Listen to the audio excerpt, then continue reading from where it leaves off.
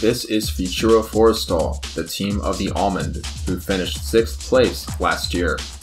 His teams always animate the one-day classics, so let's see what he has in store for Season 4. Here is the roster of the Futuro Forestal team.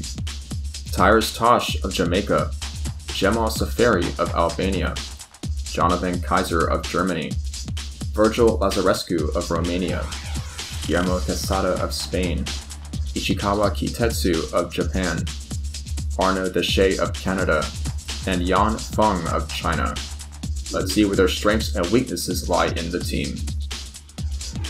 Futuro Forestal has a strong roster for the one-day classics. They have strength and depth in the hills, flats, and cobblestones. Jonathan Kaiser and Virgil Lazarescu should be the main leaders for those races, but riders like Jamal Safari and Guillermo Quesada must be marked as well. Races like Strada Bianca and the Ronde van Vlaanderen are especially well suited for this team. Expect plenty of aggression from Futuro Forestal in the classics. The team has some sprinting power with first-round draft pick Detached and Ishikawa Kitetsu. Tosh is an unusually good climber for a sprinter, and should be able to contest victories that most other sprinters cannot. Guillermo Quesada is also a threat in the uphill sprints, and could be a formidable stage hunter in the stage races. With no great climbers to speak of, Futuro Forestal have no aspirations for the general classifications of the Grand Tours. The Benelux Tour and Tirreno Adriatico are somewhat favorable courses, but high places in the Giro d'Italia and Tour de France are beyond their grasp. At present, the Almond himself is better at climbing mountains than the riders on his own team. While the team has decent sprinters, they aren't on the top level of sprinting.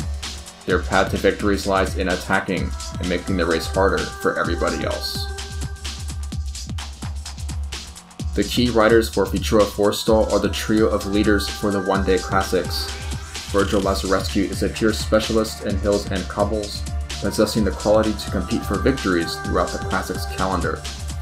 Jonathan Kaiser is the team's top puncher and a contender for hilly classics and breakaway wins in the Grand Tour stages. The German will be a strong domestique in the cobbles and could contest the overall in easier stage races. Jamal Safari will be the primary workhorse in the cobbled classics, responsible for controlling the race for Lazarescu while launching attacks to put other teams under pressure. His attributes for one-day races and sprinting work well within the team. Other riders to watch are Detached, a sprinter who can climb, and Guillermo Quesada, a quality puncher with a great kick.